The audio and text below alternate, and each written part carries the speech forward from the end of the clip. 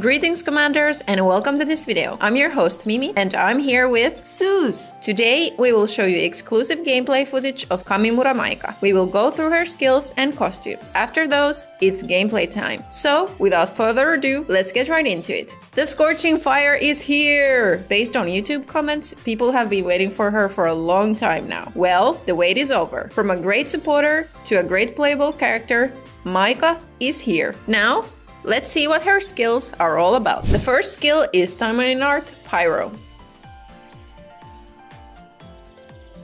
Death from above. Grenade launcher.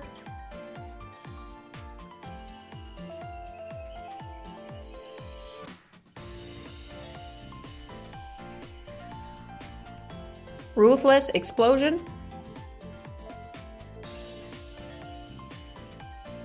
Incendiary rounds. Made of flame.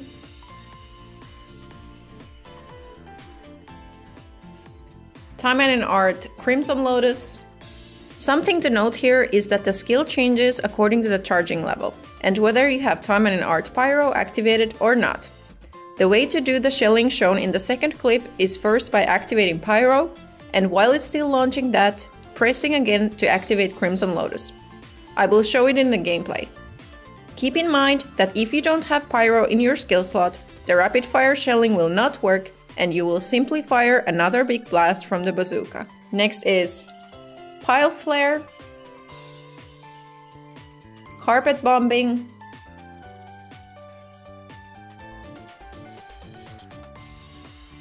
and finally, Explosive Rounds. Next, I'll quickly show you the weapon I have.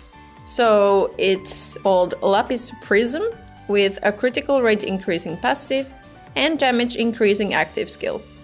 It's available in premium and ticket gachas as well as the exchange facility. Next, we shall move on to costumes. The best part. Every single time. So here we have the default costume. It's called Scorching Fire, which is Maika's nickname, and it comes in the following colors. This nice green, blue, and here is not my finest creation, but it's alright. I'm satisfied with it. And the next costume is Sub-Zero Pyro. So as you can see, this is the so-called friendship costume of Kirara. But Sus, why do you think they picked her? I mean, it's definitely because they're like polar opposites, right? Because, you know, fire, ice. I think that might be behind it. And so let's check the colors. Well, here it is. Yeah.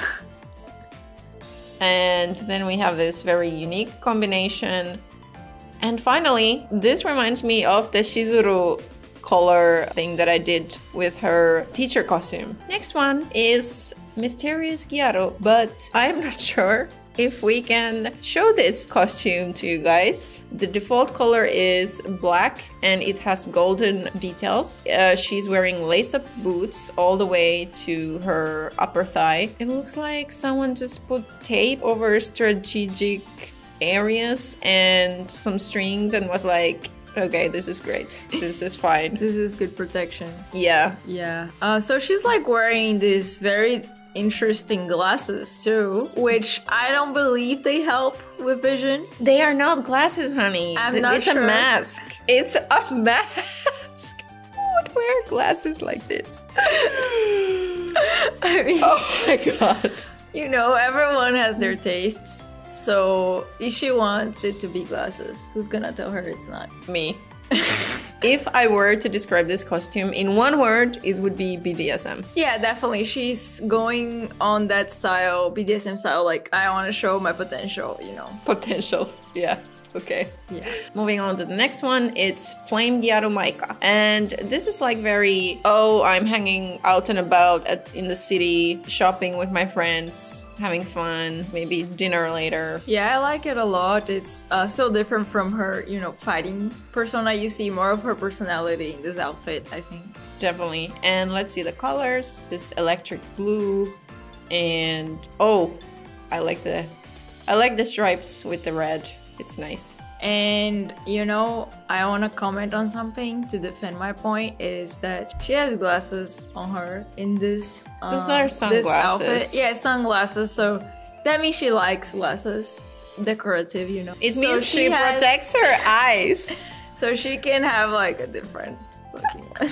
The next costume is a bunny girl Maika. I like the gloves. I don't like it when they have sleeves that look like they're gonna be gloves and then they give up at the fingers. I like that these are actual gloves. And the red is super nice. Let's see the other colors. There's white and finally this hot pink. My idea was to go with this like 80s nostalgic look. Next one we have is Fire Eater Maika, and so this is the school uniform. Comes in the classic blue and white, red, black and white, and this is my green version. And finally Bathrobe Maika in the classic white, orangey brown, lime green, and this gradient lemon sorbet vibe that I created. Alright, here we had the costumes. Now it is time for gameplay.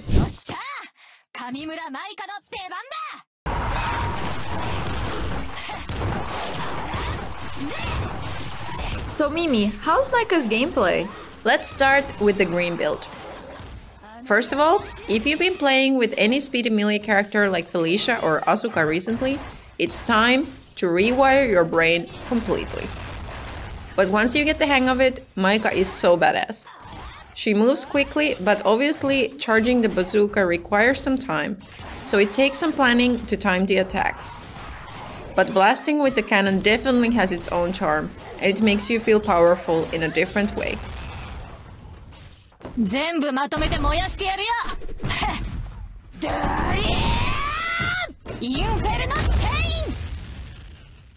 As for a blue build, Mage of Flame is the most convenient thing ever.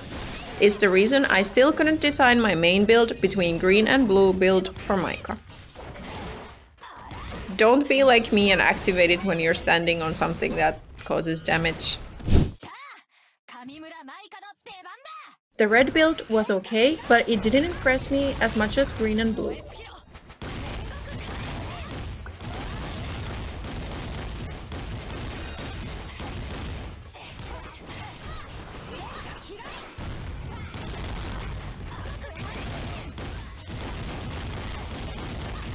Maika is definitely a fresh addition to the game, and even if there's a learning curve, she's definitely worth getting. That's it for this video. Tell us in the comments how excited you are for Maika. Thank you so much for watching, and we'll see you in the next video. Bye bye!